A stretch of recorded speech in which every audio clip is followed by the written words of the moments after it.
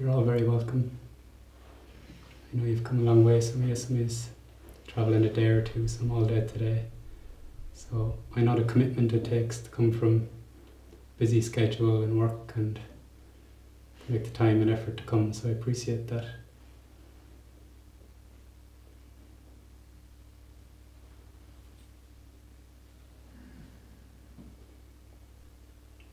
It's funny how we can feel an inner call towards something, towards an event or a person. And we don't always know why. We just have the feeling, go. And when we can start to honour that kind of intuitive guidance in our life, so much starts to become clear to us.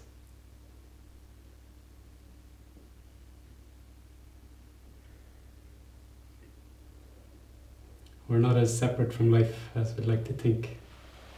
There's a flow to life that will give us great opportunity when we listen. And that's what this weekend is about, deepening into listening, into physical silence and inner silence.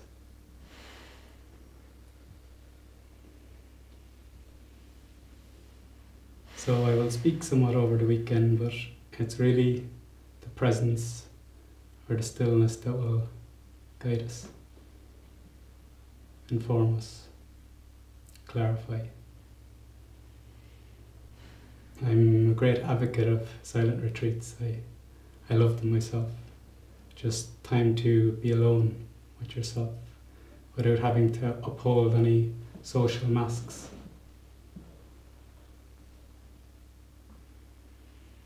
Where we can put down the responsibilities of work and bills and family and loved ones.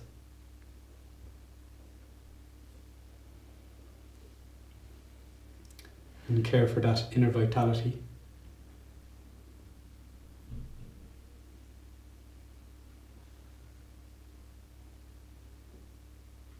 So we use the word silent and retreat, silent retreat. Retreat for me is not just the physical retreat, this venue and moving away from your life circumstances. It's also about leaving your life story alone for a little bit. Just putting it down. Not to be so enmeshed in it.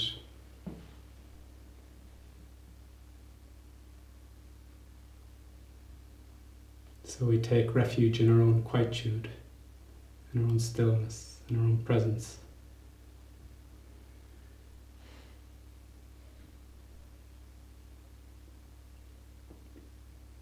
The good news about this weekend is you can't go wrong. That takes a lot of pressure off. And especially when we dare to let go of expectation. We're so enamored with the process of accumulation, of gaining. But this is more about letting things down. You don't have to get anything this weekend. You don't have to accomplish.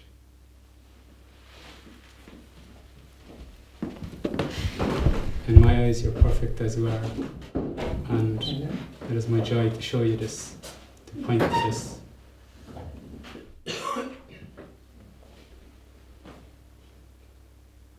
I'm not strictly speaking a non-duality teacher.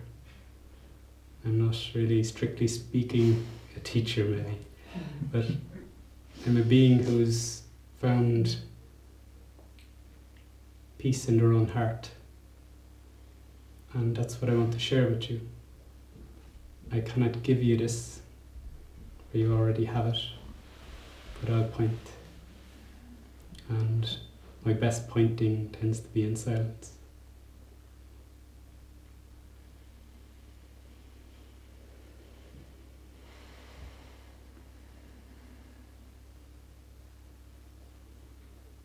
So we have a kind of rough schedule for the weekend of some very simple and effective meditation, guided meditations and some not guided, and then some satsang sessions. But for this weekend, there's no compulsion or there's no have to. Even any of the sessions, you're free to come and go. If you feel the call to sit under a tree and relax, relax. You're in the energy field of satsang here, in the energy field of retreat, and you're being cared for, and you're never far.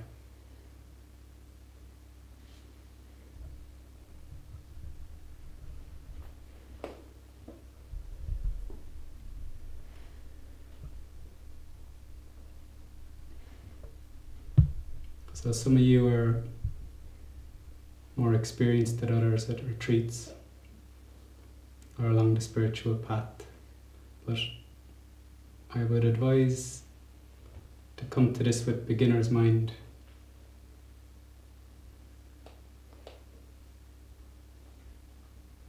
Sometimes when we carry the load of knowing too much, it gets heavy and it blocks a lot of freshness and aliveness.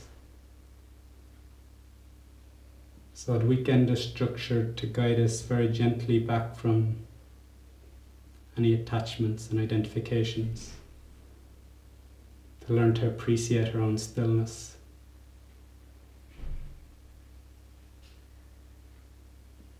And maybe to see what we are beyond form and name.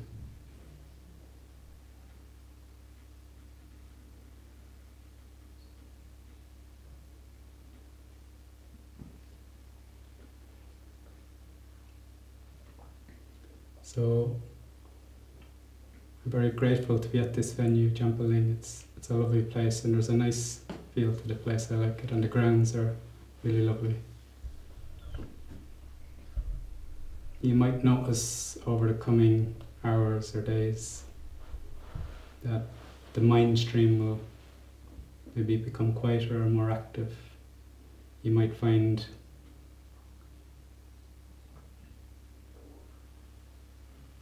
little judgments or intolerances arising because we're not used to being in proximity to other beings quietly. But this too is a boon if we use it to see what we're not limited to.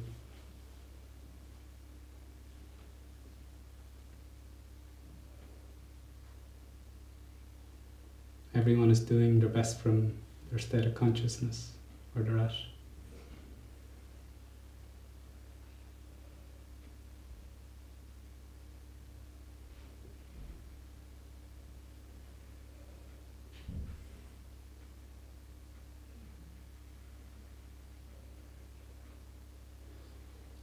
And not only can the mind throw up judgment of the other, but also self-judgment. The mind can always come up with 1,001 ideas of you could be spending your time with something else. But I'd encourage you to not believe your own thoughts this weekend, not to give them too much credence.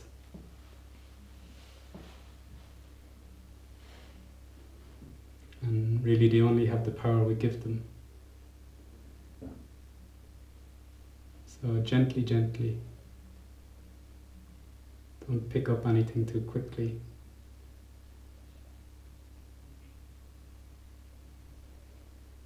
Question it for truth.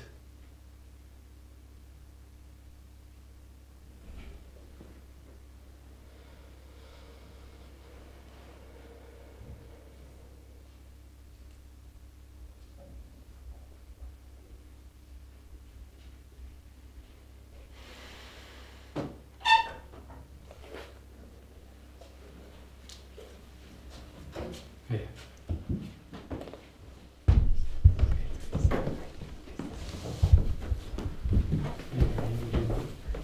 Drive all right? You're here now anyway. Welcome. Thank you. Down the load.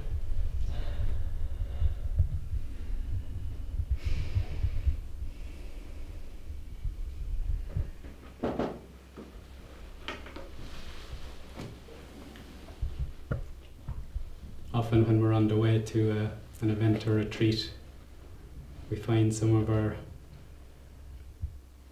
personality structure, old habit patterns can tend to get jarred and loosened. We can feel a little bit heavy or uneasy. We seem to be bumping up against life.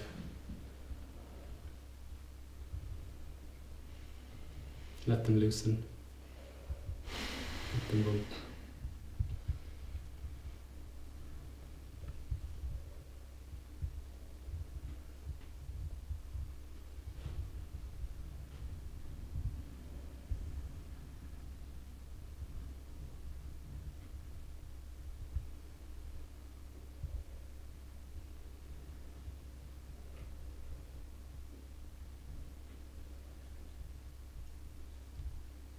So I think Niamh has talked a little bit about social silence and the housekeeping. So the social silence is fantastic. We don't have to dialogue with our retreat participants, with our fellow retreat participants. And that really frees up a lot of our energy.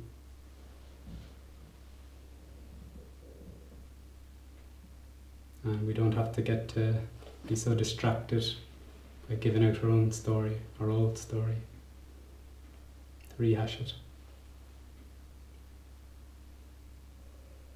Consider yourself newborns without story.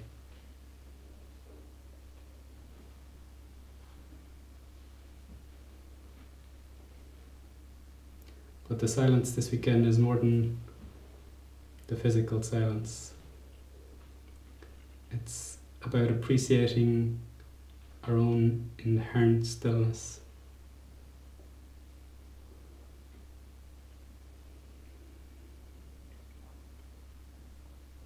And that stillness is not ruffled by thought patterns, movements, outer sounds. Initially, it's more easy to appreciate this when there is physical silence and not so much distraction. But once you realize this stillness at your own heart, it's irrelevant what's going on around you.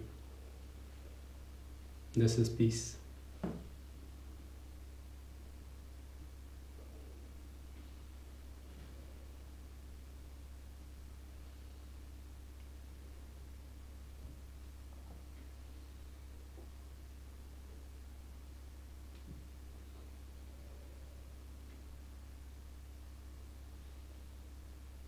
So we're going to be doing a small meditation now in a while, just to really start to tune into our own inner body intelligence. So rarely do we listen to our own body and what's going on in it. We live from the neck up most of the time. That really, to start to listen to our own body starts to settle us, become very present where we are and what we are.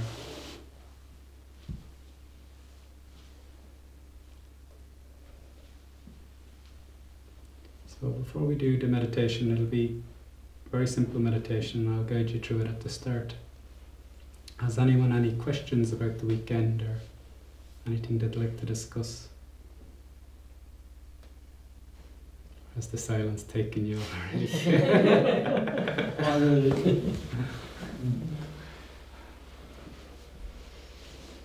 It's such a wonderful thing when beings gather in silence. And that can really deepen, and there's something special about it. I invite you to see that specialness, your own specialness.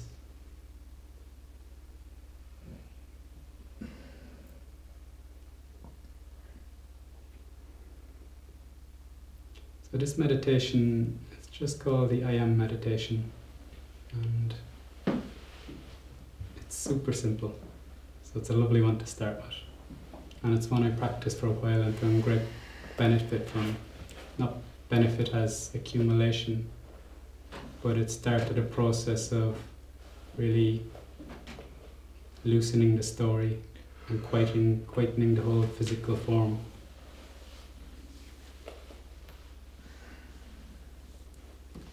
At the end of the meditation, I'll also just play a small song, and you could say the song is a blessing. It's an invocation, it's a welcome to say you're here and you're welcome. So this meditation, the I Am meditation, it's linked to the breath. That's its efficacy. The breath is always here for us. This rhythm, in and out. And we link the words I am to the breath. When we breathe in, we say I. And when we breathe out, we say am. We do this internally. We don't have to change our breath or rhythm.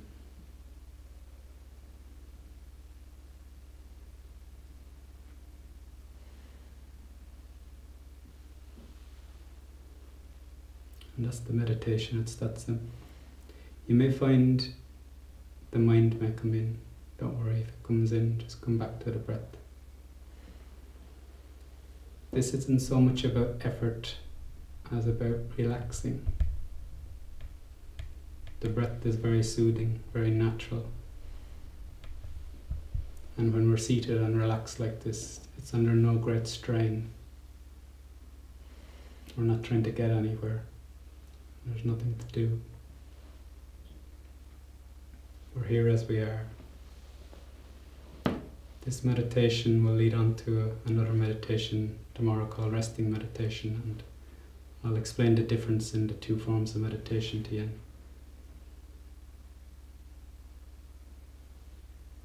How we move from focusing on the breath as an object to our own presence. But for now we just stay with the breath. So I invite you to close your eyes. And again, as you breathe in internally, you just say I. As you breathe out, you say am.